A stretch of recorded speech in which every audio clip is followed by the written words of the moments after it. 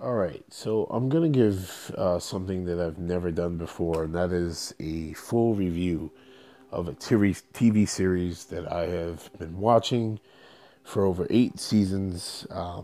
Something that I've been also reading via comic books, so I am a fan of, and I want you guys to understand that I am not just a random TV viewer who is trying to give you my input without being fully educated on characters and character motivations.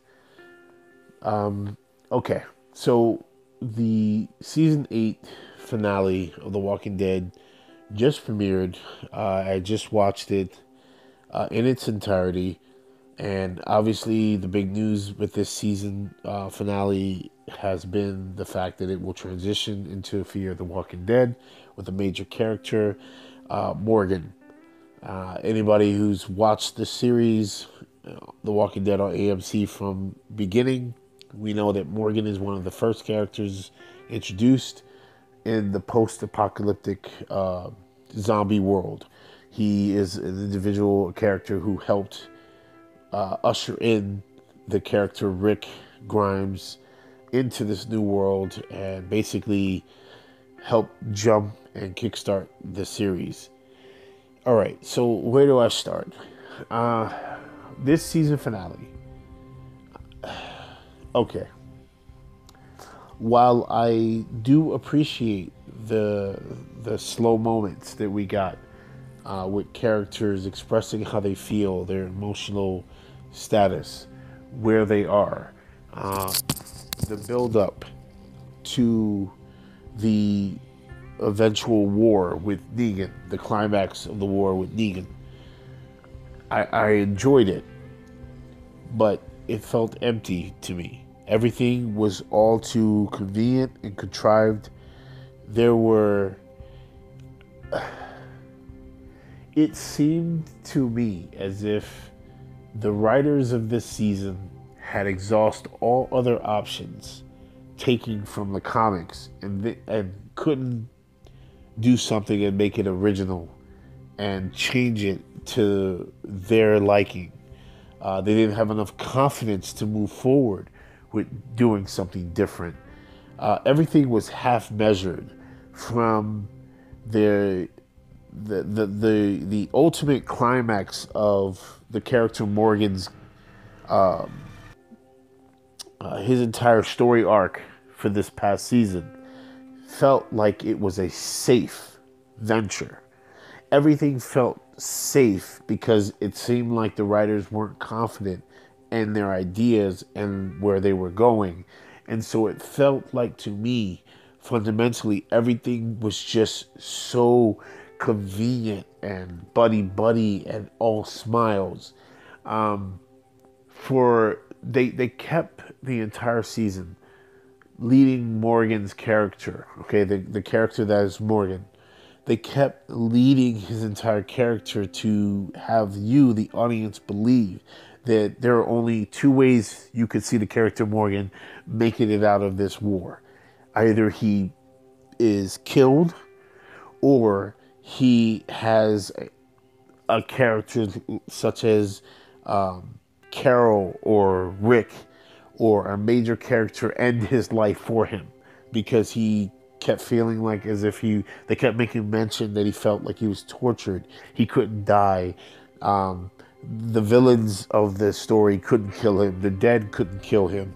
So they kept teasing the audience with this idea and this notion that maybe the people who love him would be able to end his misery. Nope, we don't get that. In fact, Morgan, all of a sudden, after, mind you, a character in Jesus who is very influential in the comic books, but on the show, we hadn't seen him since before the mid-season finale. He pops up out of nowhere, says a few words to Morgan, and now Morgan has this new ideology where he can maybe see past all of the post-traumatic stress that he's been dealing with when it comes to this world. Way too convenient, way too easy, way too cheesy. Okay, then you have the kid who we all surmised after the writers foolishly killed Carl Grimes. Spoiler alert, sorry for anybody who hasn't watched the show, but they foolishly killed Carl Grimes. They named this kid essentially Carl Grimes 2.0, who's taken on the Carl Grimes characteristics from the comics. He all of a sudden now just washes his hands. He no longer needs to go on a killing spree. He no longer is this serial killer in training. He's just conveniently healed from all of this. Okay, Ezekiel, major character in the comic book. This episode had jack shit to do. All right. I'm sorry. There was even a scene with the character Rosita and Eugene, which felt so out of place. I know they were probably going for a ha ha ha ha, laughing, jokey. There's a scene, and I kid you not, guys. Eugene does something which is very pivotal to the war. Right? It's the end. Rosita walks up to him, and out of nowhere, rather than thank him, rather than have an emotional connection, because the person that these two people lost in Abraham as a result of Negan would catapult them to be emotionally inclined to be tied together. No, Rosita does what? She hauls off half-cock and punches him. And it's like, oh, I forgive you for everything that's gone on. And she walks off. This was absolute utter bullshit, lazy writing. And you know what? This makes total sense as to why Scott Gimple stepped down and moved on to a quote-unquote new position. And it also makes sense as to why Laura Cohen, aka Maggie, is in the dispute that she's in. I know it has been listed as because of financial reasons, but I have to have the question, after watching this season finale, was it just a little bit more than just financial reasons why she is refusing to sign back on? Maybe it could be because the direction they have chosen to go with her character and Daryl's character, and I'm not going to spoil it for those who haven't seen it, but it makes utterly no sense to the central foundation of these two characters when it coincides to the original group.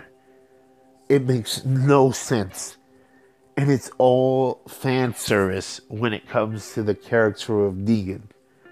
This guy has been able to survive some of the most ridiculously infantile things, right? Situations where no one else normally in the world of The Walking Dead would be able to survive. This guy seems to get out unscathed. And it just seems like this entire episode was catered to justifying Negan's survival. Yes, spoiler alert, Negan survives if you didn't read the comic books. But the way that the show did it was so utterly campy, so cheesy, and they cut so many corners writing. And listen, I'm not trying to sit there and take a complete crap on the entire series, but this episode, there are going to be a lot of people who are going to be confused and going to say, well, no, they had some meaningful dialogue, so the episode was so amazing. But this episode was absolutely half-cock lazy.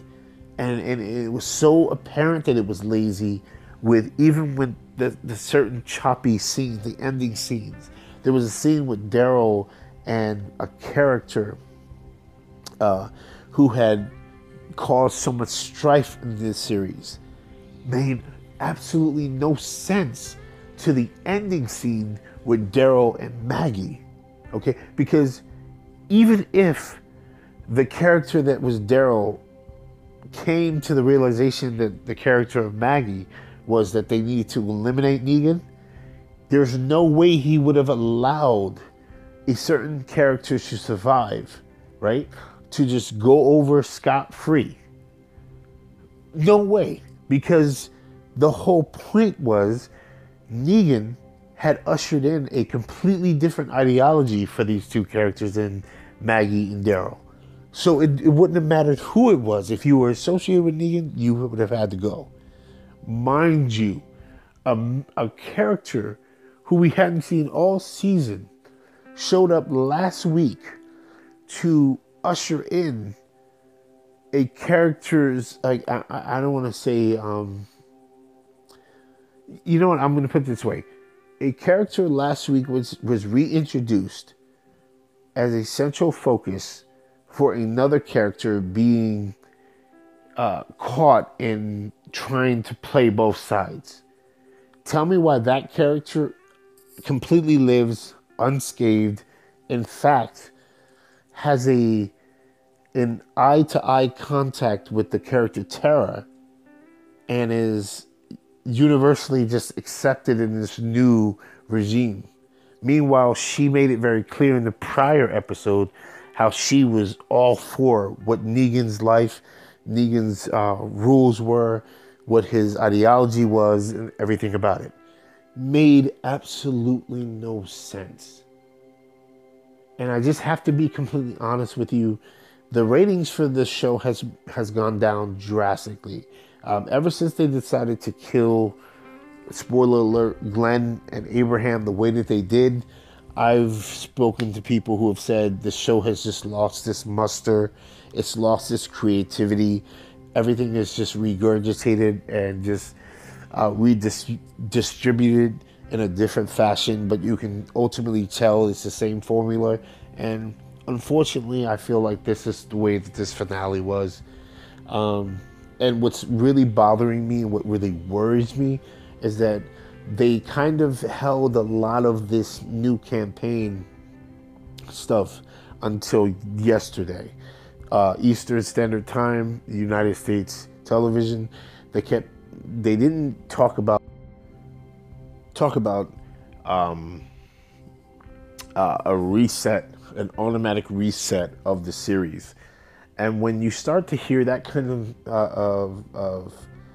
of talk, that lets you and leads you to know that the studio executives understand and know that the direction that they originally went down wasn't working. And they kind of tease with this whole, well, we're going to change it up and switch it up, and we're going to go down a different path to kind of tease you into bringing in. I kid you not, guys. There's a scene with Morgan, very significant character, has never had any sort of interaction with a character named Jadis, okay, in this season. All of a sudden, he is talking to Jadis, and Jadis is just like out of nowhere, I'm going to go with you, and Morgan conveniently says, no, I need to go be by myself. And we know what that's about. That's to bridge in Fear of the Walking Dead. There were things in this episode that were completely sloppy, completely simplistic, and it made no sense to the central core development of the characters that have existed on The Walking Dead. And there's no way that anybody can tell me differently. Okay? And I'm not trying to be the major buzzkill here, but the facts are the facts. Last season was probably one of the worst seasons The Walking Dead has ever had. They had bottle episodes. It felt extremely long and drawn out. This season was supposed to pick up with action. They did action, but they forgot about character development.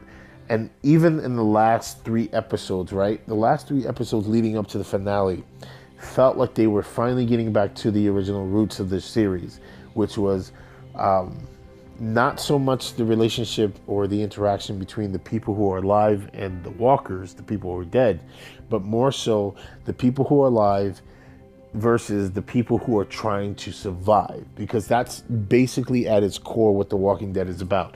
It's about 2 different types of people who live and people who survive. And the people who live in this world, who just exist in this world, tend to be those that have a singular focus that they take the easy road out, and those that survive are those that have to live with the consequences of their actions and what they do. The last couple episodes have felt like the original Walking Dead series, the first few seasons of The Walking Dead. But this season finale was absolute, utterly abysmal. It was horrid. It was wretched. And I'm not trying to be the guy who sits there and says something just to say it. It is the truth. There were so many inconsistencies when it came to characters that you cannot sit there and say that, wow. Even when Scott Gimple was talking about how they were going to leave you off with a cliffhanger, the cliffhanger itself felt like an incomplete scene that was shot. And that all of these things are major red flags, continuing on into next season. And, one of the unfortunate things about TV series, once you start to lose the audience, which The Walking Dead has been losing, 9 times out of 10, you don't regain that audience. It just either even kills or you continue to lose your core central base. Core central fan base, put it that way. And I honestly see that this season finale, from people I've just been seeing on my Twitter account, there are a lot of people who see what I saw, and they're kind of just they're just saying, I'm washing my hands of the series. I might check out Fear of the Walking Dead because of Morgan, a character who out of nowhere, out of any character you could have ever have, bridged the gap between the Fear of the Walking Dead and The Walking Dead. You chose Morgan, a guy who you built last season, the season before last, and this season on having a major focal point on the end of the war between the saviors and the survivors. I can go on and on and on, but I'm going to cut this out. I've gone way over my scheduled time to talk about a series. I just wanted to give you guys my particular thoughts on it. It is what it is. I'm out.